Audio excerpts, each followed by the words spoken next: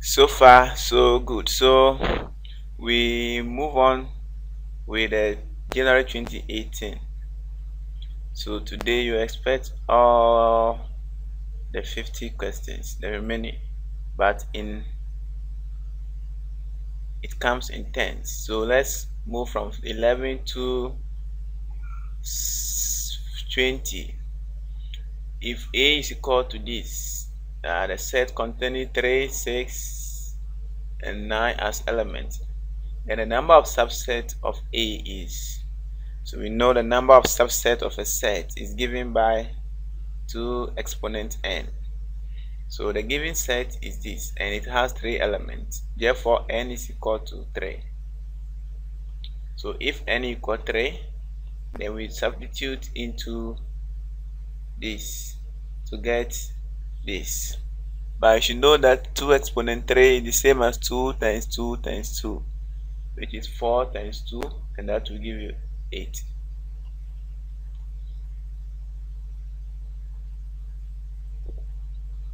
In which of the following Venn diagrams is the region A intersection B prime shaded? So let's have our universal set here. It's a rectangle. Then we have this set B. Now the complement of set B is the green region. These are the complement of set B. So B complement is this region. Now let's look for set A. Set A is this set. It is set. Now we want to find set A intersection B prime.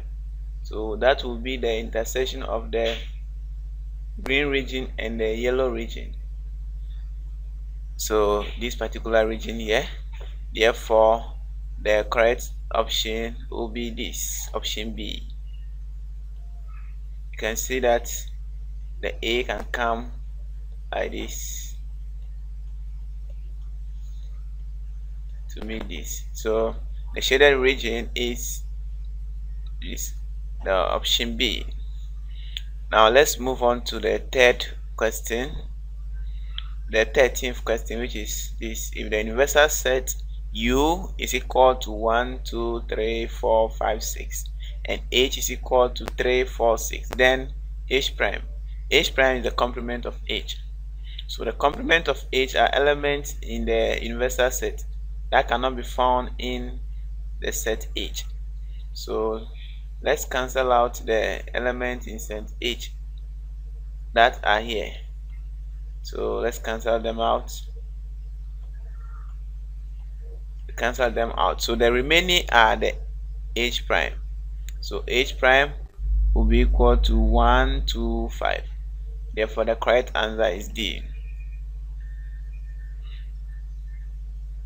Item 14 refers to the following Venn diagram. So we have this Venn diagram.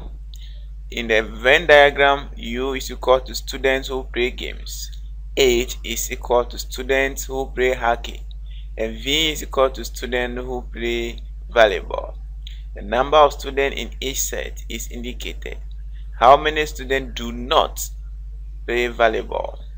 So do not play volleyball is this region and this region.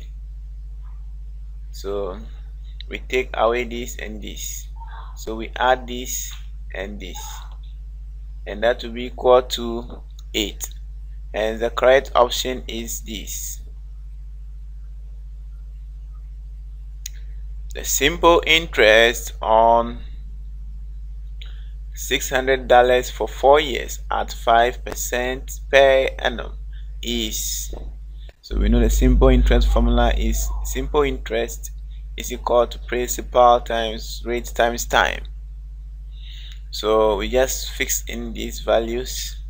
The principal is the 600, the rate is 5%, which is the same as 5 out of 100. Then the number of years is 4 years. Now this is the same as all the numerators multiplying, because this is the same as over 1, this is the same as over 1.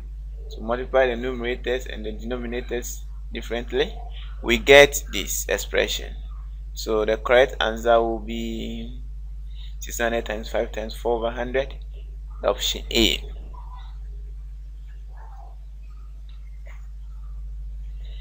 So we have this 3 whole number 1 over 4% of 500. So this is what we want to simplify. Now something percent means that whole thing over, out of 100. So 3 whole number 1 over 4 out of 100. Now 100 will go into 500 5 times.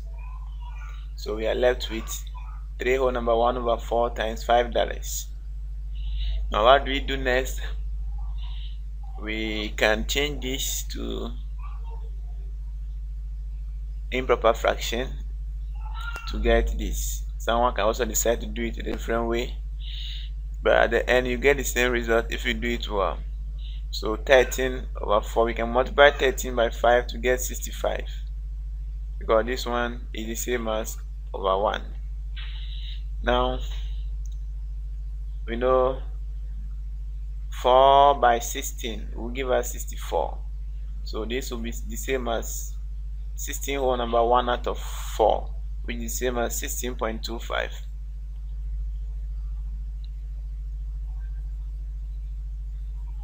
Mrs. Jones has $200 to exchange for TT dollars. The bank gives her 6.2 TT for $1 and charges 2.5 TT dollars for the transaction. Mr. Jones receives. So let's go. We know that this is the exchange rate. $1 equals 6 TT dollars. So we need to find how much $200 is in. When you convert it to TT dollars, how much is it? So that would be by multiplying both sides of this by 200, and that will give us this 1,240 TT dollars. Is equivalent to $200. Now the bank charges 2.5, so we need to subtract 2.5 out of 40, you get 37.5. So that will give us 1,237.5, and that will be the first option. Then let's go to 18. A man's basic wage for a 40-hour week is $160. He is paid $5 per hour for overtime. If he works 6.5 hours overtime in a certain week, his wage for that week is what? So we know his wage for that week will be the base wage, basic wage, plus the wage he earned working overtime. So the basic wage is $160. Then we have $5 times the rate times the number of hours. Now let's go. Depends on how you want to do it. There's another way of doing it. You can multiply 5 by 6, then 5 by half. You know, 5 by 6 will give you 30, then this by half will give you 2.5, which is 32.5. Add it to the basic pay to get $192.5.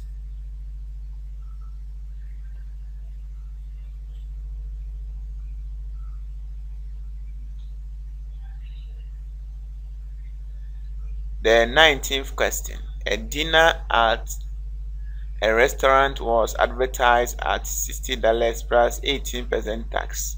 The total bill for this dinner was, so that will be the $60 plus the tax.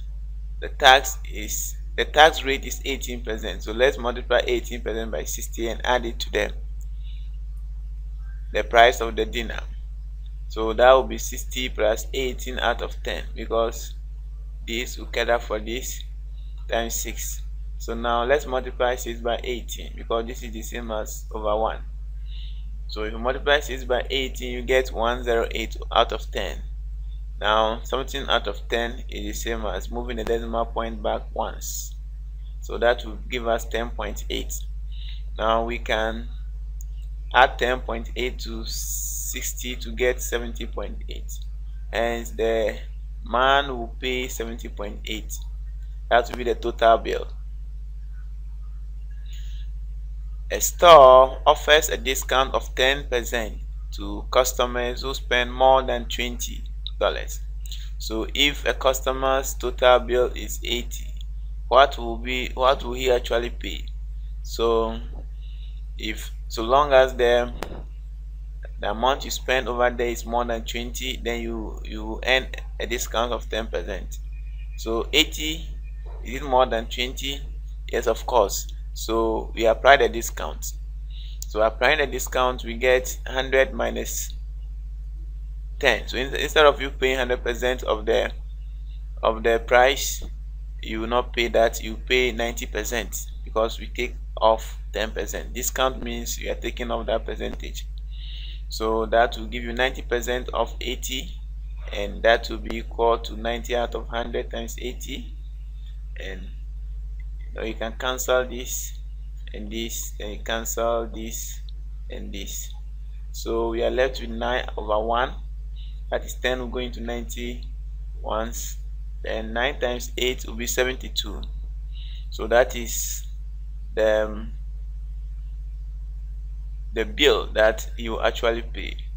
In other words, you can also charge 10% of 80. So 10 out of 100. 10 out of 100 times 80.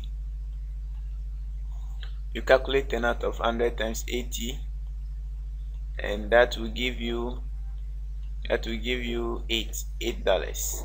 Then subtract $8 from 80, and you get $72. So they are all the same process. They are all going to give you the same result, which is 72. So either you use this approach or use this. So thank you so much for watching. Don't forget to subscribe. Now if you can still see this red thing here, it means you have not yet subscribed.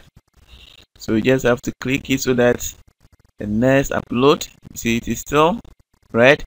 You have to click it so that if I upload the next video, you'll be informed. Click the bell icon too, so that you get a notification whenever I upload a new video. Thanks for watching. Don't forget to subscribe.